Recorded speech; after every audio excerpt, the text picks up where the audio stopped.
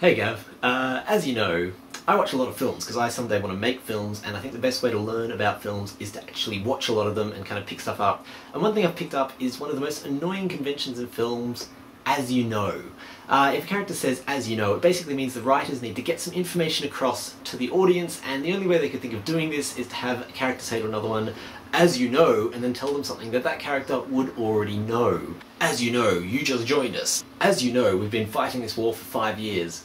I mean, there is never any reason you should start a sentence with as you know, because the person you're talking to will already know it. As you know, we're cousins. We get along very well, we've lived together for a long time, but now I live in... where do I live? I live in Canberra and you live in Brisbane, and I miss you like crazy. And one of the things I miss most about living with you is that we used to sit and watch through DVDs together. We watched all of House together, we watched all of, I don't know, half a dozen other shows together, and we've watched countless films together and just, you know, chatted throughout the film and shared opinions. Since I now live, as you know, I now live in Canberra, you live in Brisbane, and it makes it very hard to watch films together. So what I thought I'd do is I'd get some films that I've really enjoyed, put them in the mail, send them up to you, and, you know, even though we're not watching them together, we can still kind of bond over these films. So here are some films that I'm sending you. Secretary. I can't remember if you've already seen this or not, so I'm sending it up. If you haven't, watch it. If you have, watch it again, it's quite good. It's a weird film. I'm warning you that now. If you go in expecting a regular film, you're not going to enjoy it. It's a very, very strange film, but if you're expecting a strange film, you might enjoy it. I don't know. It's got James Spader, who we both love, and at one point Maggie Gyllenhaal is naked, so enjoy that.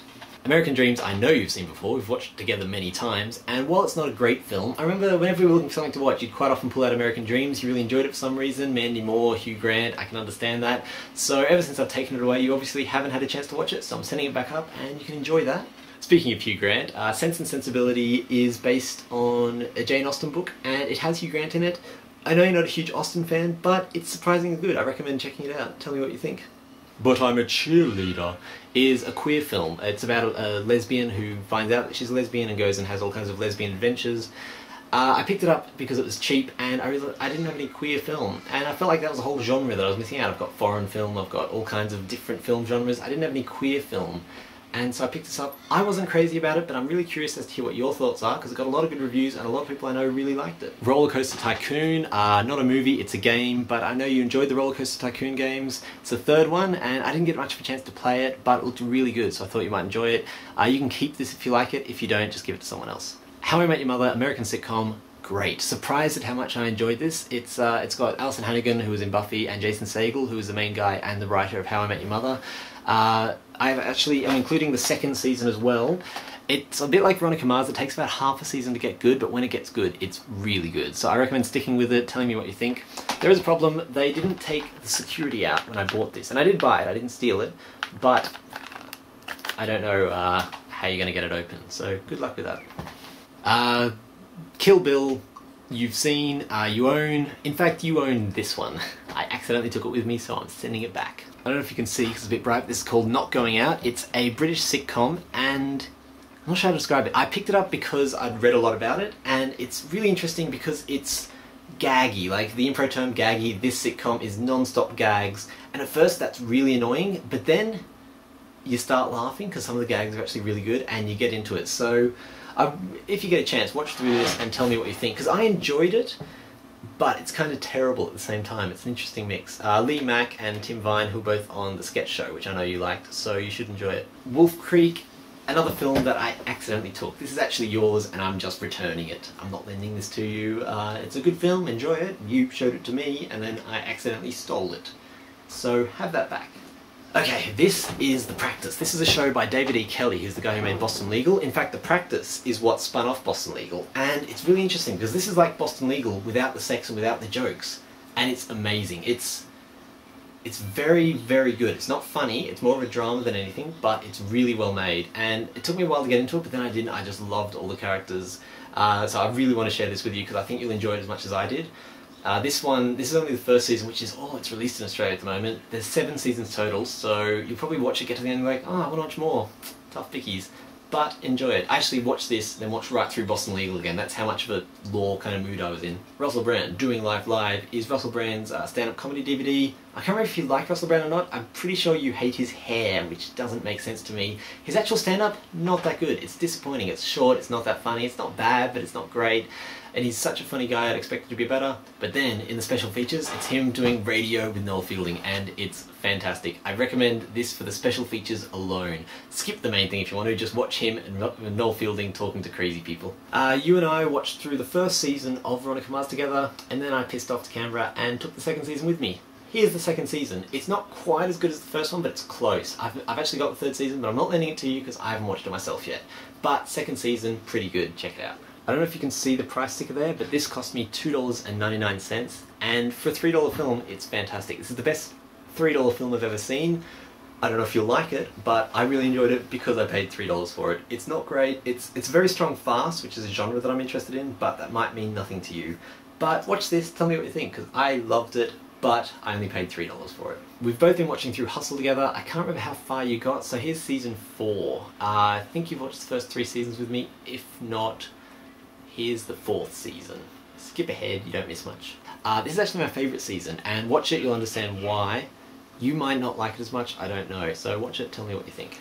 I was really looking forward to lending you Breaking Bad because it's fantastic, but then when I was up in Brisbane with you, we saw a cheap copy, so you bought that. But if you're watching this and you're not Gavin, find Breaking Bad and watch it, it's amazing. I recommend watching the first 3 episodes, 1 episode a day, then the next 3 all in the same day, then the last 2, 1 a day. That's my personal recommendation viewing schedule. Do whatever you like. You already own Life on Mars. This is just to show you that I found my copy, so I'm going to watch this. So thanks for offering to lend me yours, but mine showed up. Hoorah.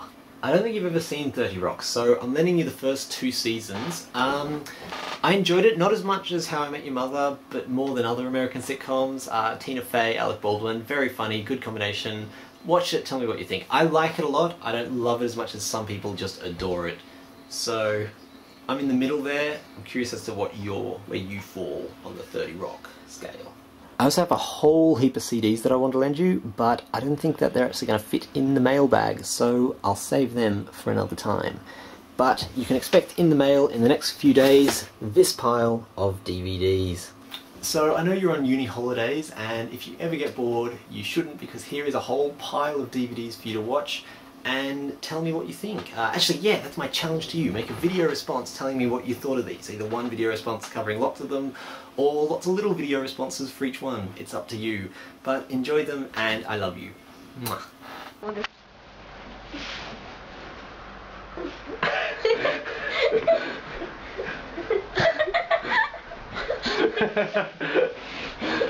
Hello!